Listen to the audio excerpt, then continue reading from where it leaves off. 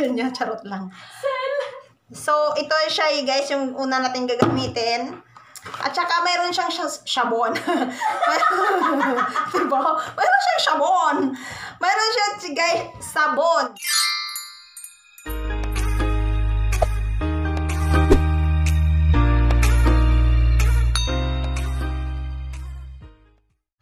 Hi guys, welcome back to my YouTube channel.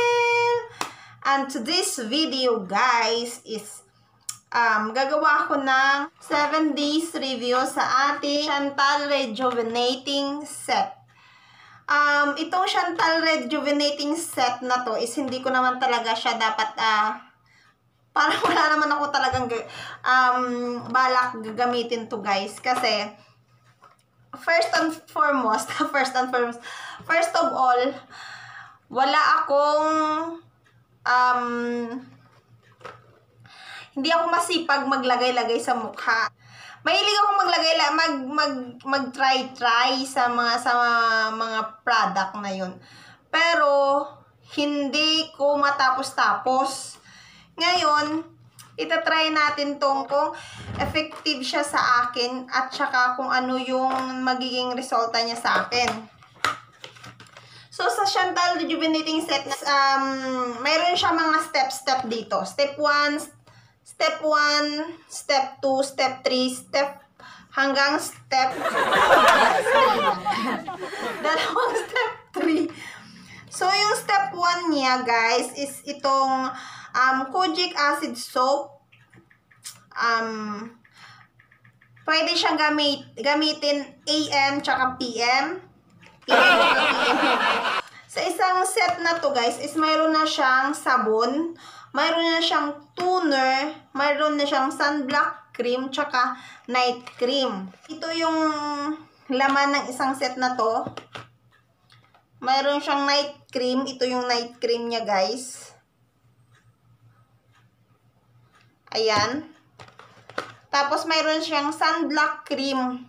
Itong sunblock cream, guys, gagamitin mo ata to sa pang-umaga pag lumalabas ka ng bahay mo or ano, basta gagamitin mo to. Mayroon din siya toner. Ito yung gagamitin ko ngayon, guys, yung toner niya. After cleansing the face, a moisten cotton ball with the rejuvenating toner. So, ito yung gagamitin natin ngayon, yung toner, kasi katapos ko lang din maligo. Ang kanyang rejuvenating toner. So, sa toner niya, guys, is actually, guys, this is my first time to use mga rejuvenating. First time kong gumamit nito, guys. So, kukuha tayo ng cotton balls. Itong toner siya. Siguro, kasi guys, ewan ko lang kasi sa mga naririnig ko, kung hindi din tama yung paglagay mo ng toner sa mukha mo, magiging masunog daw yun. O, kung totoo yun So, maglalagay na tayo ng toner sa mukha.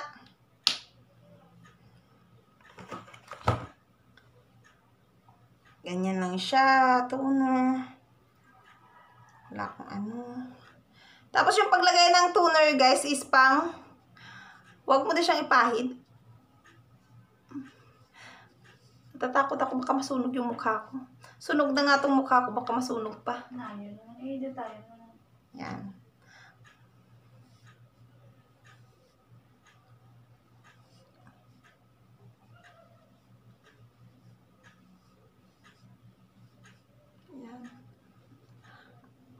Sa paglagay naman natin, guys, sa mukha natin, yung, pag maglalagay tayo sa mukha natin, guys, yung pag ano tayo, paakyat, guys.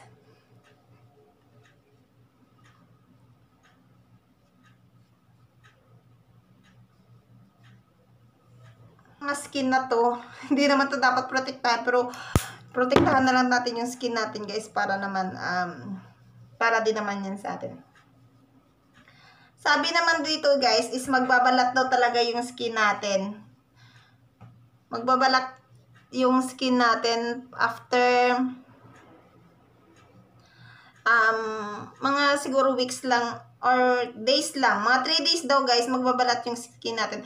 So yung ginagawa ko guys, after ko nang magpahid nito, ginaganito ko siya kasi may basa-basa naman dito.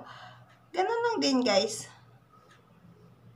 Hindi naman siya, pag naglagay kayo guys, hindi siya didiinan nyo. Ano lang siya. Ganyan lang siya. Ayan. Ganyan lang siya guys.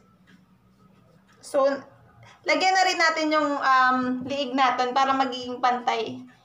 Pantay man yung ano. Pantay yung paglagay natin.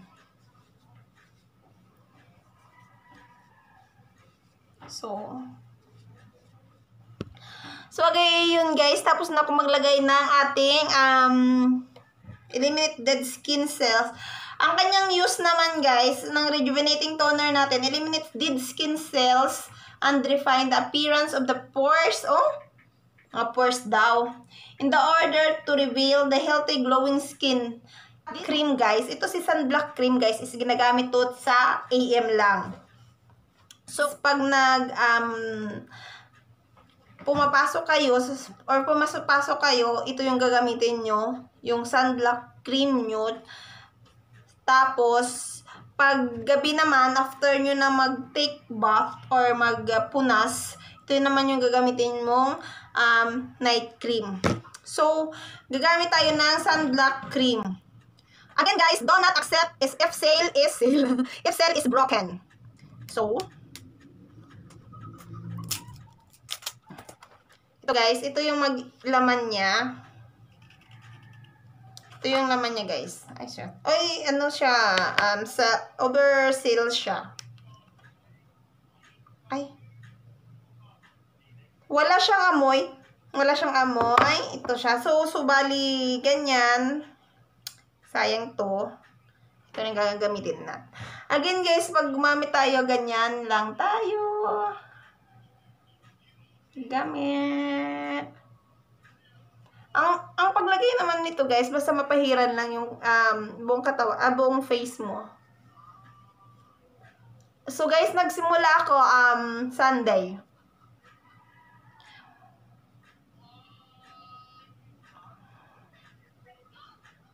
Nagsimula ako Sunday, so mag-end ako nito sa Sunday din.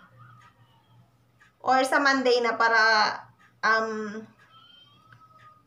malalaman talaga yung 7 days na ano natin.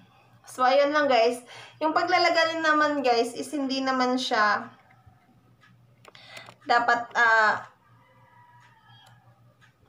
maglagay lang ng basta-basta. So, ayan. So, ayun.